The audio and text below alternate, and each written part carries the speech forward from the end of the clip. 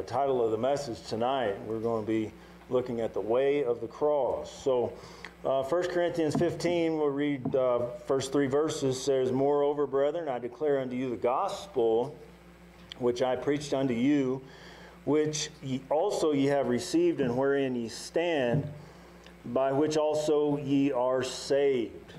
Let's not ever forget that. Our salvation is because of the gospel of Jesus Christ. "If you keep in memory what I have preached unto you, unless ye have believed in vain. For I delivered unto you first of all that which I also received, how that Christ died for our sins, according to the Scriptures." Of course, the rest of the verses there concerning the gospel is that He was buried and that He rose again the third day. But tonight we're going to look at that first part of the gospel of how Christ died for our sins according to the Scriptures. And so we're going to look at the cross tonight. So let's pray. Father, we just pray that you would help us, Lord, as we look to your word, and that we may lift up Jesus Christ. Lord, not put Him on the cross again, but be thankful for the cross. Be thankful and remembering just what you did for us, and Lord, to see it very clearly through Scripture, and Lord, to appreciate it, to be thankful for it. And if anyone has never received it, I just do pray that they might receive that wonderful gift of love that was given to us by the Father, the gift of His Son, to die on the cross for our sins. And we thank you for that. We praise you in Jesus' name. Amen. Well, I want to take you to the Old Testament, if you would, to the Psalms, Psalm 22, verse number 1, because the Old Testament prophesied of Jesus' death on the cross. And the Old Testament does not mention a cross, because when the Old Testament portions of Scripture were written, the cross had not been invented. Now, we think of a cross, as we see one right here, we think of it as something that brings comfort, but the cross was a place of death, a place of torture, a place of agony. But the Apostle Paul tells us that we should glory in the cross, that we should not glory in anything save in the cross of Jesus Christ. And so the cross to us is something glorious. Now, salvation has always been by the cross. In the Old Testament, it was those looking forward to the cross, and for us, we're looking back at what already happened at the cross. The cross is the crux. That word crux that sometimes is used to mean it is the center thing. It is literally the crux of the Bible, what the Bible is all about, the Scripture is all about. It leads up to the cross. It points us back to the cross. Without the cross, without Christ's death, according to the Scriptures, we cannot have salvation. And unless Christ rose again from the dead, according to the Scriptures, we cannot have salvation. But let's look here in Psalm 22:1. my God, why hast thou forsaken me?" We know Jesus said those words from the cross. "Why art thou so far from helping me, and from the words of my roaring?" Skip on to verse 6, please. "But I am a worm and no man, a reproach of men and despised of the people." That word worm is tola. It has a very important meaning, because the tola, that actual worm, was the crimson, where they got the crimson color from. In the Old Testament, book of Isaiah, when it talks about our sins being red like crimson, that's the word tola. And it speaks of that worm that was crushed to bring forth that pigment, that dye, that crimson.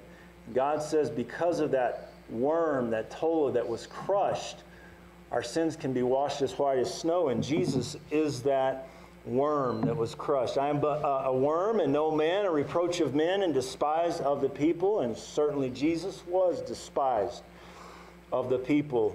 "All they that see me laugh me to scorn. They shoot out the lip, they shake the head, saying, He trusted on the Lord that He would deliver him.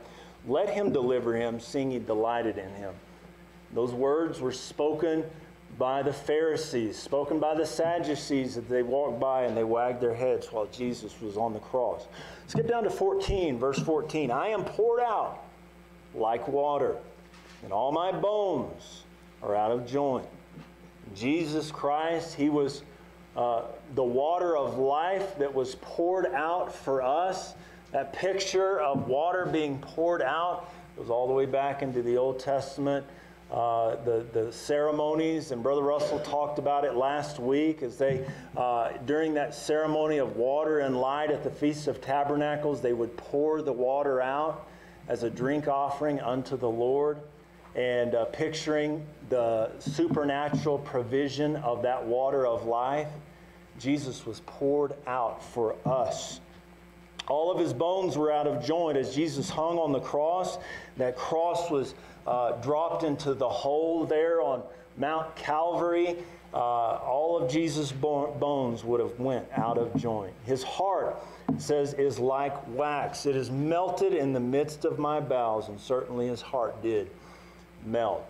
And we read from Scripture in the book of Luke that when the spear was thrust into His side, out came blood and water, and literally Jesus died of a broken heart, a heart that exploded.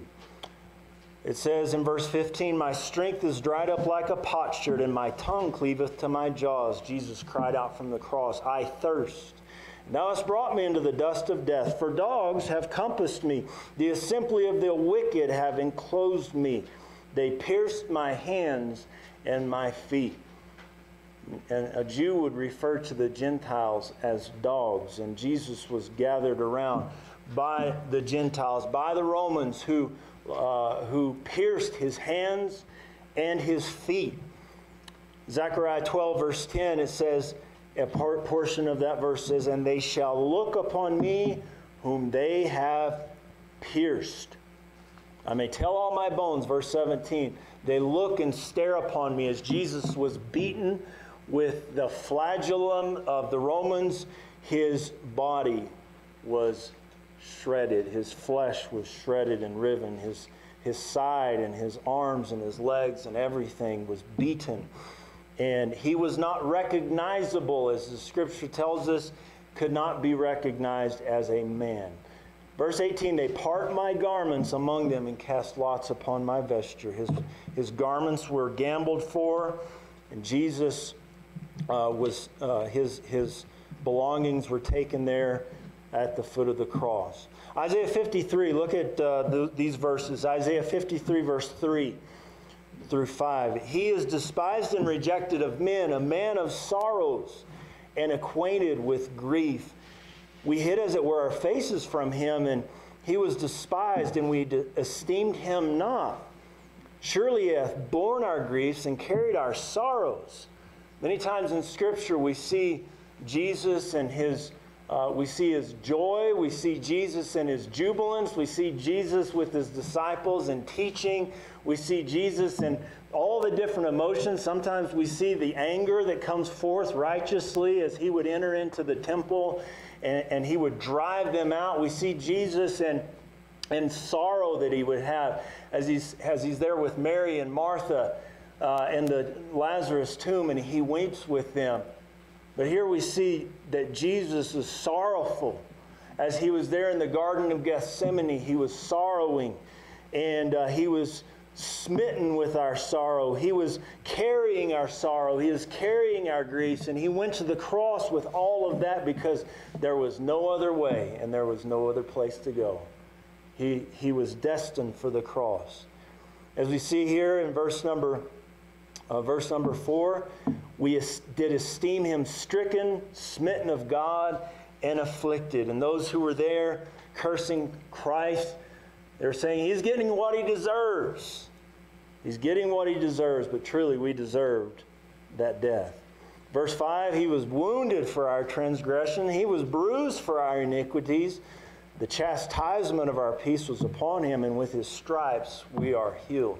We don't have time to go into those three words, bruised, and there I was talking about wounded and chastisement, and really all the implications of how severe it was that Jesus was beaten and how He was wounded for us.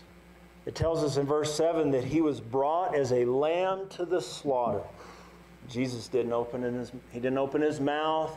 Jesus, he didn't try to defend himself. Jesus didn't, try to cast back the arrows of slander that he was receiving. He didn't try to get cast back at the mockings. He took it all as a lamb that was brought to the slaughter, and as a sheep before her shearers is dumb, so he openeth not his mouth. Verse 8, he was taken from prison and from judgment. Who shall declare his generation?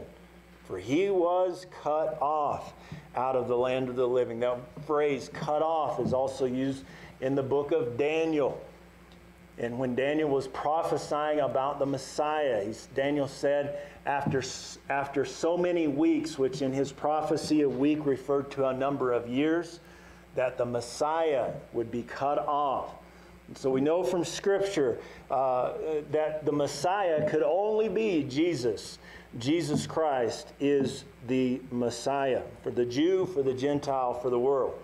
And it says in verse 9, he made his grave with the wicked and with the rich in his death.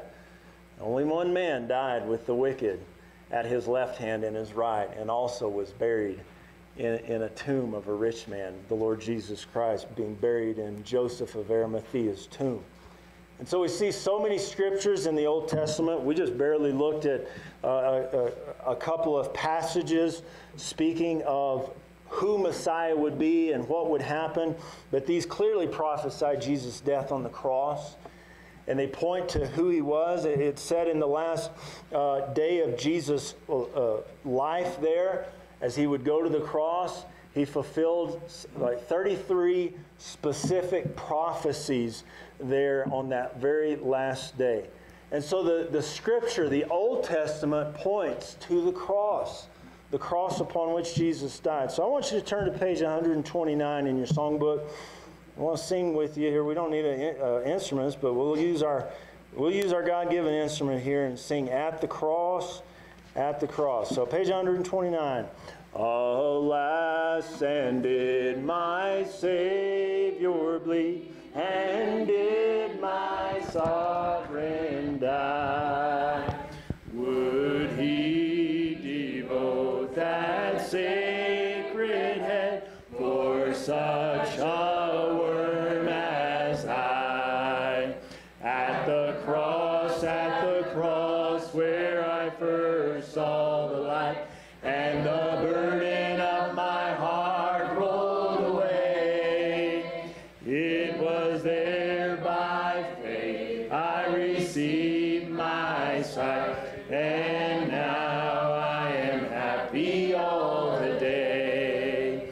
Was it for crimes that I have done, he groaned upon the tree? Amazing pity, grace unknown, and love beyond degree.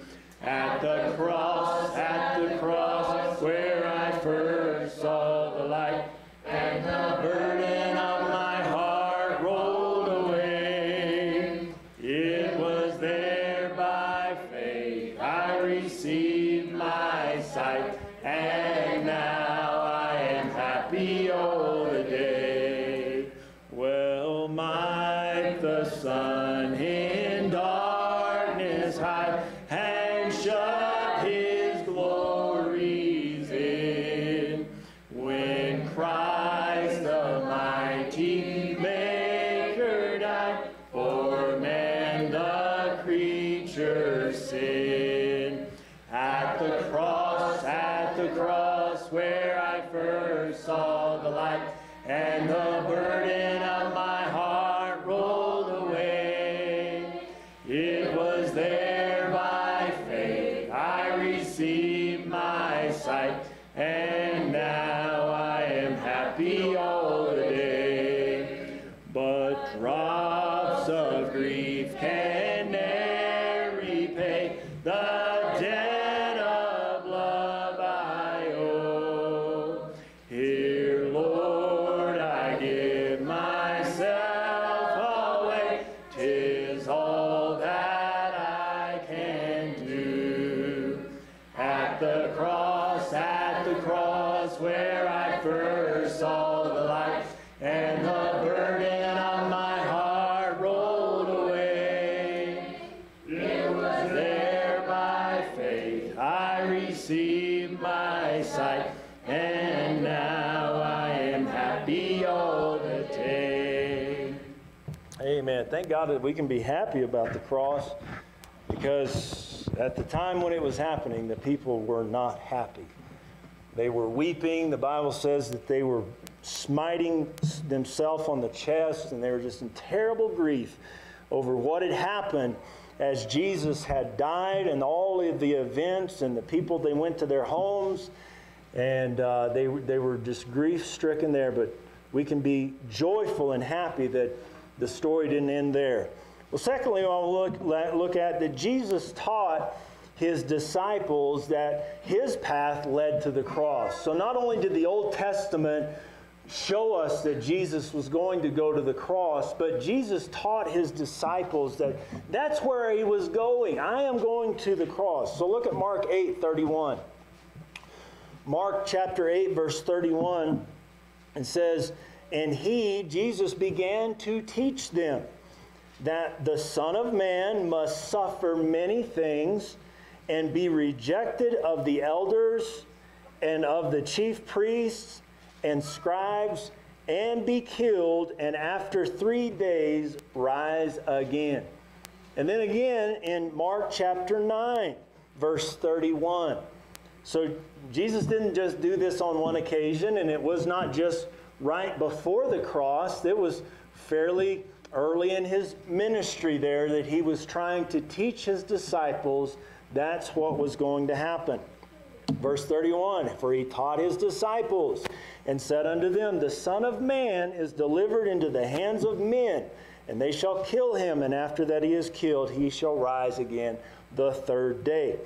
And so Jesus was telling his disciples that I'm going to the cross. But you know, we looked in our preaching a couple of weeks ago or Wednesday nights ago about being a disciple. And Jesus, he was trying to teach his disciples that not only was there a cross for him, but there was a cross for them as well. So Jesus, he showed his disciples that the cross was necessary for them to become one of his disciples. Matthew 10, verse 38 says, "And he that taketh not his cross and followeth after me is not worthy of me." Now there's a definite difference between the cross that we should take and then the cross of the Lord Jesus Christ. In fact, that is a phrase of Scripture. If you want to look and search that, you can search cross of Christ. And so the cross of Christ is one that he bore for us. He took our sins to his cross. He nailed our sins to the cross. And so the cross that we bear is not one that is a cross of sin and suffering, but rather the cross that we bear is one of surrender. And so a cross was a final destination. You did not carry a cross around everywhere. You had a definite destination for that cross, and it would end in death. And so when Jesus was telling his disciples that he that taketh not his cross and followeth after me is not worthy of me, and in Luke 9:23, he said to them all, "If any man will come after me, let him deny himself and take up his cross daily and follow me." He's talking about going to a specific destination, and that is one of self-denial and self-death. And that's what the Apostle Paul agreed with. He said, "I die daily. I die daily." And he said, this body that I'm in, it needs to be crucified, and I am crucified with Christ. And so to be Christ's disciple, the cross needs to be an integral part of our life. The cross needs to be someplace that we visit, not once a year, not once a season. It's a place we need to visit every day. We need to go to the cross every single day and realize that our life isn't our own. And a man who's carrying a cross, he's not carrying his life around, he's carrying around the death of Jesus Christ, bearing in his body the Lord Jesus Christ and what he's done. And that's what the Apostle Paul tried to teach us from. So in the Scripture, let's look at the ordinances of baptism and the Lord's Supper that Christ gave the church, that he gave us to remember. He gave us to remember his death on the cross. I want you to look at Romans chapter 6, verse 4 briefly. Quote part of that verse. And the Apostle Paul writes, "Therefore we are buried with him by baptism into death." And then in Colossians chapter 2, verse number 12, he writes as well, "Buried with him in baptism." And so water baptism, an ordinance of the church that Jesus Christ gave, he told his church to go into all nations and preach the gospel, to go unto all nations, teaching them and then baptizing them in the name of the Father, Son, and Holy Spirit. And so that ordinance of baptism is so that we will know and identify with his death. And so the church that Jesus Christ established here on this earth so long ago and still is still alive today needs to remember our Lord dying on the cross for us. And that is the power that we have is because of the cross. The gospel of Jesus Christ, it first speaks of the cross. In the book of Romans chapter 1, verse 16 says, "I am not ashamed of the gospel of Christ, for it is the power of God unto salvation." And so the cross of Christ was not a place of weakness. The cross of Christ was not a place of defeat. The cross of Christ is a place of victory. And our victory in Jesus Christ is because he didn't stay dead. And he did accomplish what he set out to do. He lived a perfect life, and he went to the cross as a perfect lamb, a perfect sacrifice. And he died for our sins, and he bore our sins for us. And he was cut off from God, and he hung between heaven and earth, becoming a curse for us. And he accomplished what the Father set him out to do. 1 Corinthians chapter 11, verse 23 speaks of the Lord's Supper, and the Apostle Paul had to straighten out the church of Corinth on this. We'll probably look at it a little more depth, but here he writes, "I have received of the Lord that which I also delivered unto you." This is 1 Corinthians 11:23. "That the Lord Jesus, the same night in which he was betrayed, took bread, and when he had given thanks, he brake it, and said, 'Take, eat, this is my body, which is broken for you.'" Something interesting to know when you read the book of John, that John chapter 13 through John chapter 19 is one day. Okay?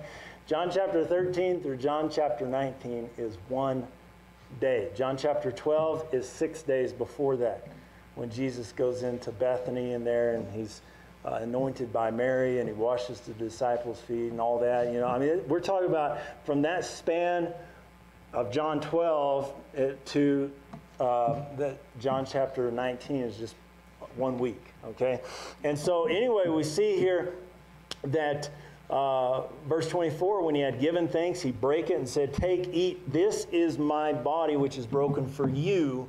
This do in remembrance of me." So the breaking of bread, which they already would have been accustomed to do because of the Passover. Jesus died on Passover. We need to remember that. Jesus died on Passover. Jesus did not die on Good Friday. Okay, Jesus died on Passover. And so when Jesus died that day, he was the Passover lamb that died for our sins. And so Jesus, he said, "Do this in remembrance of me." Do not. It was not a sacrament which he was given or giving so that we might obtain grace. That's what a sacrament is, something you do to get grace. Jesus said, "Do this," or take bread that is unleavened and break it and eat it, and do that in remembrance of his body, which was broken for us. And then verse 25, after the same manner also he took the cup when he supped, saying, this cup is the New Testament in my blood. This do as oft as you drink it in remembrance of me. And again, that juice of the vine, that grape juice, not wine, make clear that, not alcoholic. Wine was given to us to remember his body and his blood that was perfect, without sin, without leaven, without decay. And so we do that to remember him. In verse 26, as often as ye eat this bread and drink this cup, ye show the Lord's death till he come. We do need to remember that the Lord is alive, but also God wants us to remember that he died for our sins. He died for our sins according to the Scripture. He died for our sins, and lest we forget that, we need to remember the cross. We're going to sing again, page 118. Page 118, and invite you to sing with me, When I Survey the Wondrous Cross. When I survey the wondrous cross, on which the Prince of Glory died, my richest gain I count but loss, and pour contempt on all my pride. Forbid it, Lord, that I should boast, save in the death of Christ my God. All the vain things that charm me most, I sacrifice them to his blood. See from his head, his hands, his feet, sorrow and love flow mingled down. Did e'er such love and sorrow meet, or thorns compose so rich a crown? Were the whole realm of nature mine, that were a present far too small. Love so amazing, so divine, demands my soul, my life, my all. Being disciple demands our soul, our life, our all, and that's why Jesus said, take up the cross. And then lastly, I want to give you, as Christ followers, as disciples, we should want to, desire to be more like the Master, but the way to be more like Jesus is the way of the cross. So let's look at Philippians chapter 3. Philippians chapter 3. I'll start turning in the songbook again. I need the Bible. All right, Philippians chapter 3, verse number 10. Philippians 3, verse number 10 says, the Apostle Paul wrote, that I may know him. That I may know him. How are we going to know him?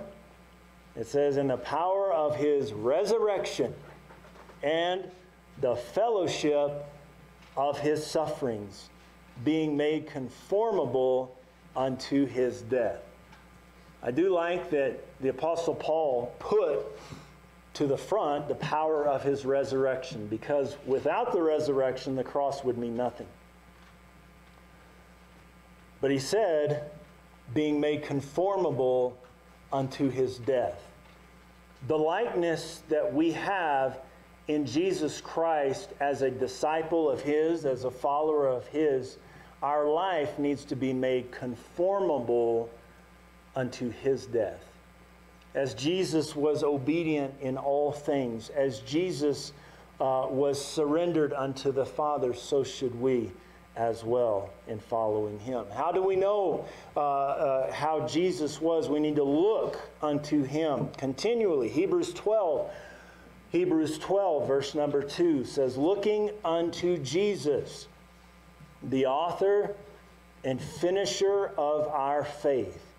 He is the Alpha and the Omega of our faith. He is the one who began, the one who finished, who for the joy that was set before him endured the cross.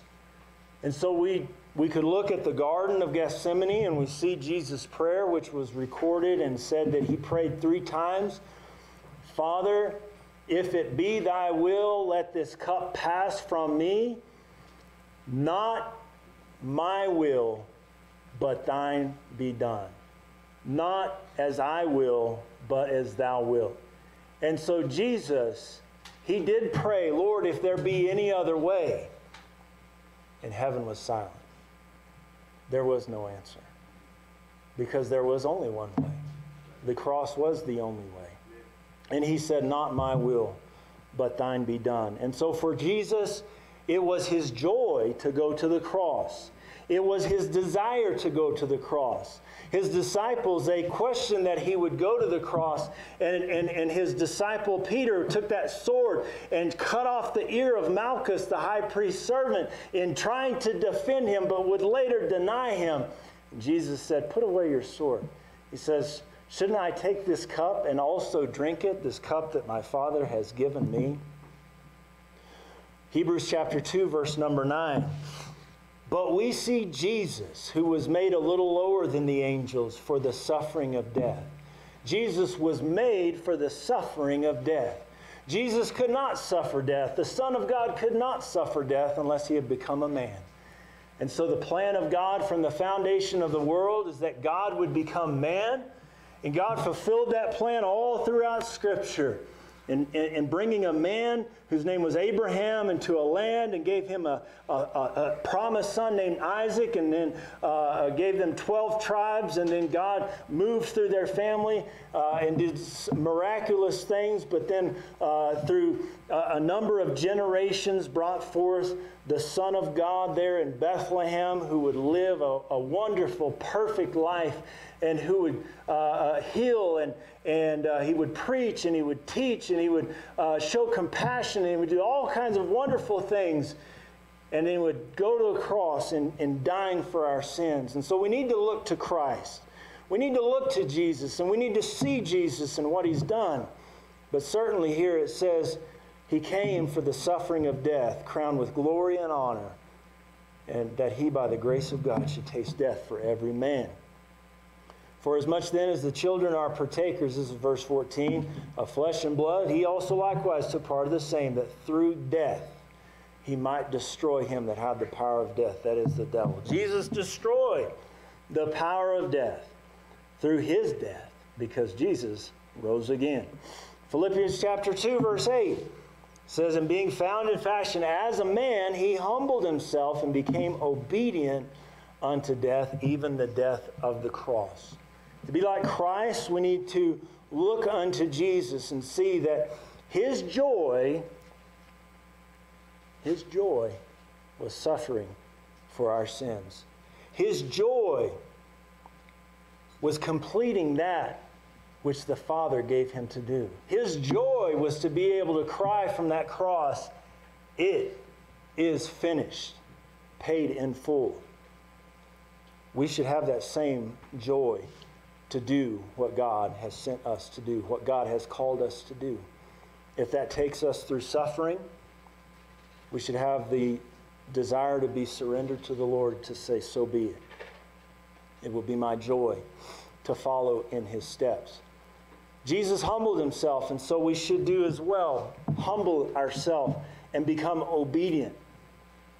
God might call us to be obedient unto death as the Lord did. He may not. But still, we need to be obedient unto death. Jesus was obedient even unto the death of the cross. God might call us to suffer. He may call us to martyrdom. He may not. But the Lord wants us to be obedient nonetheless. There's never a time for us to give up. There's never a time for us to give in. Never a time for us to quit on God. But the Lord wants us to be obedient unto death till He calls us home. Look at 1 Peter chapter 2, verse 21. 1 Peter 2:21, look through verse 24. For even hereunto ye were called, because Christ also suffered for us, leaving us an example, that ye should follow His steps. It doesn't say follow in His steps, it says follow His steps. God wants us to follow Christ wherever He would lead us. Christ suffered for us. Verse 22, who did no sin, neither was guile found in His mouth. Who, when He was reviled not again. When He suffered, He threatened not, but committed Himself unto Him that judgeth righteously. Verse 24, who His own self bare our sins in His own body on the tree, that we being dead to sins should live unto righteousness, by whose stripes ye are healed. God wants us to follow His steps, follow the steps of Christ. And the steps of Christ may lead us unto death, but certainly they're going to lead us to life eternal. And Jesus, He said, I am come that ye might have life, and that ye might have it more abundantly.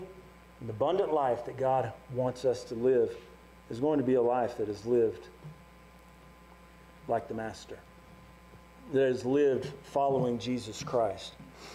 So lastly, I want you to turn in the hymnal to page 124.